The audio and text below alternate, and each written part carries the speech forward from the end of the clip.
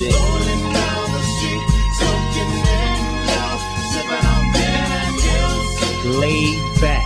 With my mind on my money and my money on my mind. In 2002, Snoop Dogg was awarded Stoner of the Year at the annual Stony Awards in New York City.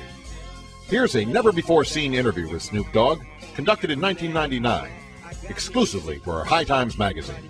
Is the weed scene in hip-hop as strong as it was when you came up? Yeah, weed is the most important thing in hip-hop, and that's thankful. I mean, that's a blessing, because when you look at the music industry before hip-hop, cocaine was the biggest shit in the music industry. That's why all our R&B artists and all burnt out, smoked out, nowhere to be found. Where are they now? You know what I'm saying? Just through with money, because cocaine was the factor in the industry. Now weed is the factor in the hip-hop industry, because of niggas like us that put it down and continue to push that weed.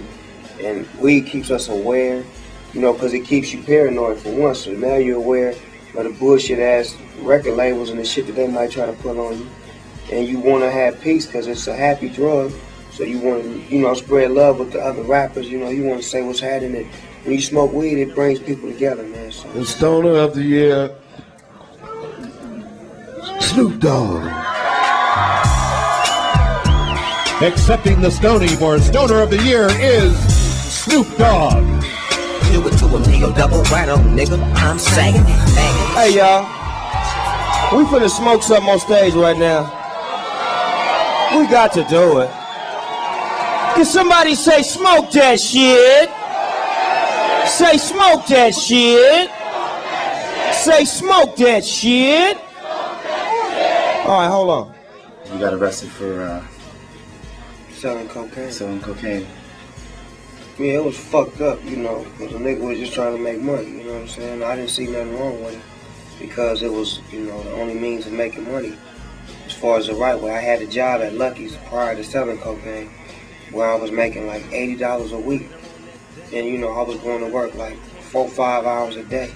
You know what I'm saying? I wasn't seeing nothing beneficial from that, coming home and the homeboys out there with 1,500, 2,000, fly cars, rims, bitches, weed, and I'm coming home with tight slacks on, penny loafers. You know what I'm saying? An $80 check in my pocket, can't buy shit. You know what I'm saying? So it was like, what you gonna do? And I didn't have no criminal record, so I was like, fuck it. Yeah. You know, and then as you eventually get into that, the law and shit step in and say it's wrong to make money. Yeah. But they wasn't, you know, paying me for me going to work, so, you know, that was that. Now, I had fun with it when I did it. I'm through with it. I don't fuck with it no more. So they should legalize drugs like they legalize alcohol, man. It'd be less murders, less robberies. It'd be less crime. It's like a nigga can go in the store and get some alcohol or a beer. That keeps shit down. You know what I'm saying? Because a motherfucker can go do that. If a motherfucker go buy him some dope or buy him some drugs or whatever, it'll keep the crime rate down. You know what I'm saying? I think. Got all the real players in the house tonight. Ice-T, Bishop, Magic Wand, Superfly, George Clinton. Yeah. We just want to thank y'all for having us in here tonight. You know what I'm saying? We fucked up right now. We in BB Kings. We drinking, smoking. We loving the ceremonies.